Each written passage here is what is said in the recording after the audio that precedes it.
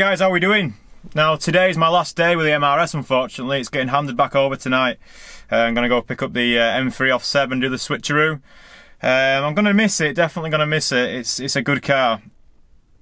Now unfortunately all my time that I've been kind of doing stuff in the car this week's been at night where it's been dark. Now Seb did say that I was allowed to take it on a track day, but didn't quite manage that either this week. I also was thinking about possibly taking it to the ring, but unfortunately I wasn't able to make myself available to do anything kind of like that. But I've had a lot of fun in the car, just driving it about on the road. Last night went out and did nearly 200 miles just driving about on country roads. It was a lot of fun, and this car is a lot of fun. Now I'm currently just out towards Hawes, which is in North Yorkshire, and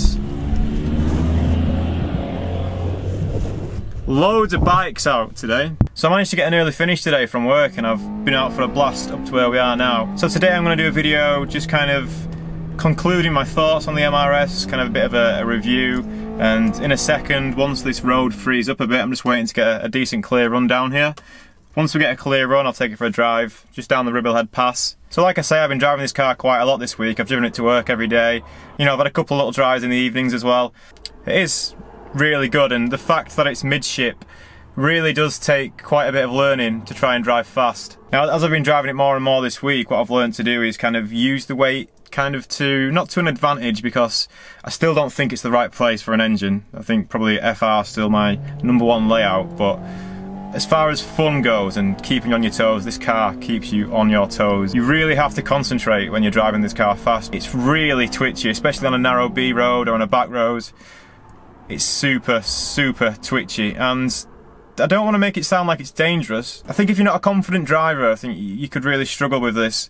Now I'm not trying to say I'm the best driver in the world. I do actually think that, you know, this car could catch me out one day.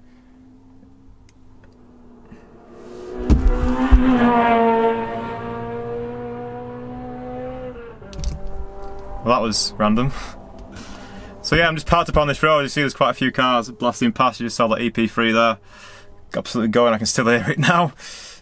Smashing it. Now there are a few things that I would want to change if the car was mine, and I spoke to Seb the other day and we talked about it, and they're all things that he was going to do anyway.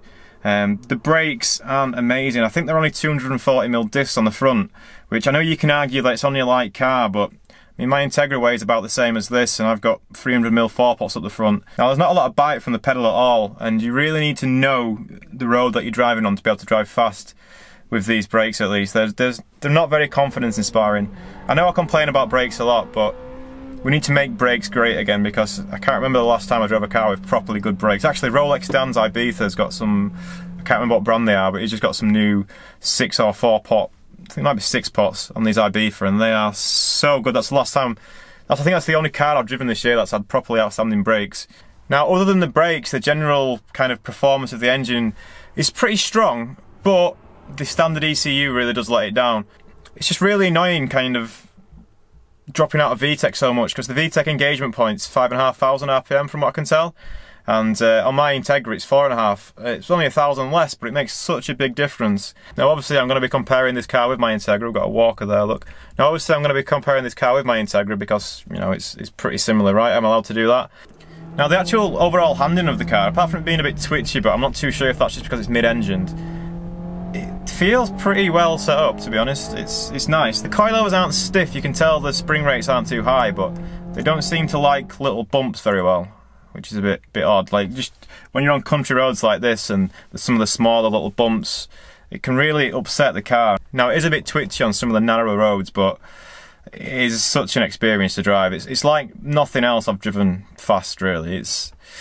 I say it's not the fastest thing in the world, but it's just really fun, and it's really engaging and really rewarding when you kind of nail a corner and you're coming through and you can just get a hint of the weight from behind, and you just kind of use that to pull you around the corner and, you know, modulating the throttle through, and it just, yeah, it's really nice to drive, and that's why I've spent so much time this week driving it. I think I've done about 300 or 400 miles in the car this week, which is quite a lot, I guess.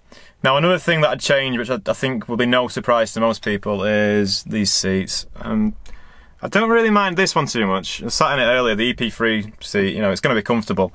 But this Cobra, I don't know what it is, but it's not comfortable. After a few hours of driving, especially on country roads and things, my arse is numb. I can't feel anything. I keep having to lift myself up and just give my arse a bit of breathing room just to let the blood flow a bit, because you are literally sat on the thinnest piece of padding and then you're right onto the fiberglass seat, and it's not a comfortable seat at all. It needs a pole position, of course, that's what it needs. But overall, still a great car. I'm enjoying it a lot. I mean, obviously I've got to talk about the pros and cons just to give you guys an idea of how it is to drive. I think what we should do actually is go for a drive now. The pass looks pretty clear at the minute. If we can get out into this gap, that'll be good. So I'll stick the GoPro on and I'll stick the microphone on. Hopefully you can hear me alright. I know the microphone's not the best, but when I'm speaking you can probably hear me. And you'll get some nice notes off the K20 engine as well, because it does sound pretty good. It's a bit loud, but it does sound pretty good when it's on full chat. So let's go for a drive. These harnesses are shite. They can't be real. They keep coming loose.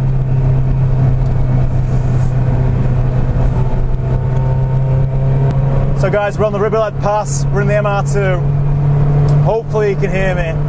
It's fucking loud, this car. It's a love-hate relationship with the sound of the exhaust, because sometimes I love it, because it's like a race car. But then other times, you know, when you're waking up your neighbours at 7:30, which is what I've been doing. Yeah. Whoa. Little jump. Okay, so the MR2, what do I like about it? That. I quite like that, that's alright. It sounds nice. This road is so good. Oh no, there's some traffic lights ahead. That's not what we want to see, is it? I think for a car to just kind of go out and drive and have fun, it doesn't really matter about the ECU tune, it doesn't really matter about the brakes. It's a car that you can just take out and have a razz and have a lot of fun in. It's great. It's really good. I hope you can see some of this scenery that we've got. It's really quite nice around here.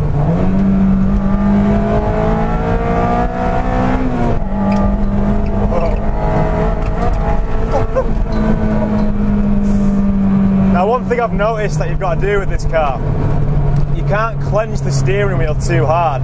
You kind of have to let the steering wheel kind of not float around in your hands, of course, that'd be stupid, but you definitely have to have a looser grip, because it's just, I found that if you get like a real good grip on the steering wheel and you don't let go and you're really trying to keep this car on the road, now that's when you end up upsettling the car, and that's when it can get a bit dangerous. I mean, it's dangerous anyway, it's a mid-engined... Oh, it's so much fun. But yeah, dangerous. MR2s don't have the reputation that they have for no reason. And you can definitely tell that when you're driving it. Especially one with...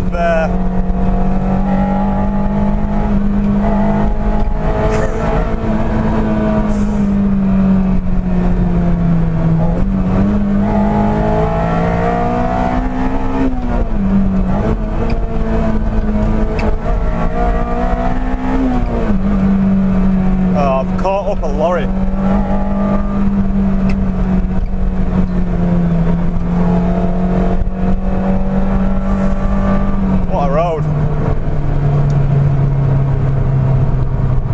Okay, so my plan to try and get a clear run at the Ribblehead Pass has failed.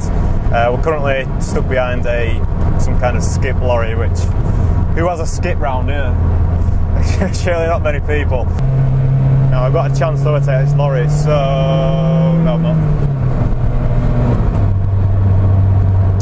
So... yeah, a Lotus Exige, especially if you want one with a K20 engine, which there are some about, that's going to cost you like 20 grand, 25 grand. Whereas this kind of seems like a bit of a bargain when you look at it like that. I think my overtaking spot...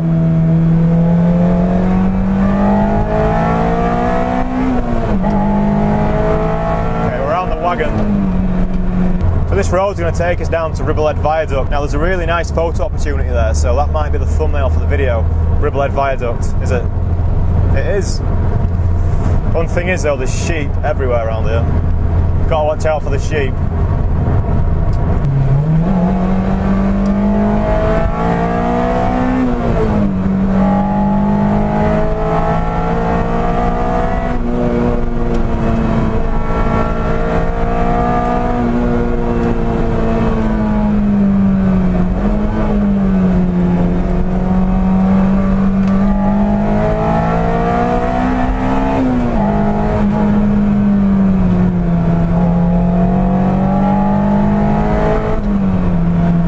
I'm not bothered by the VTEC at all.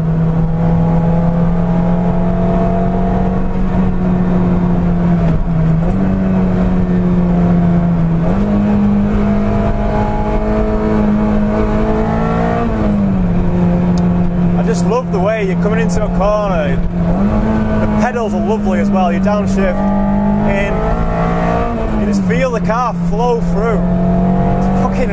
It's really good. That must just be a mid-engine thing, because I've not really had these feelings before with the car. Feels bro.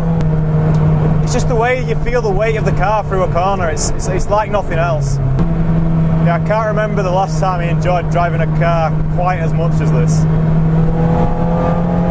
It's great. It's tiresome at the same time. Like, my arse is quite very numb now.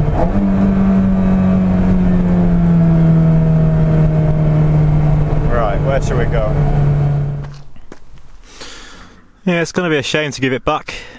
I was thinking about maybe building one. Been having some silly ideas this week, as you can imagine.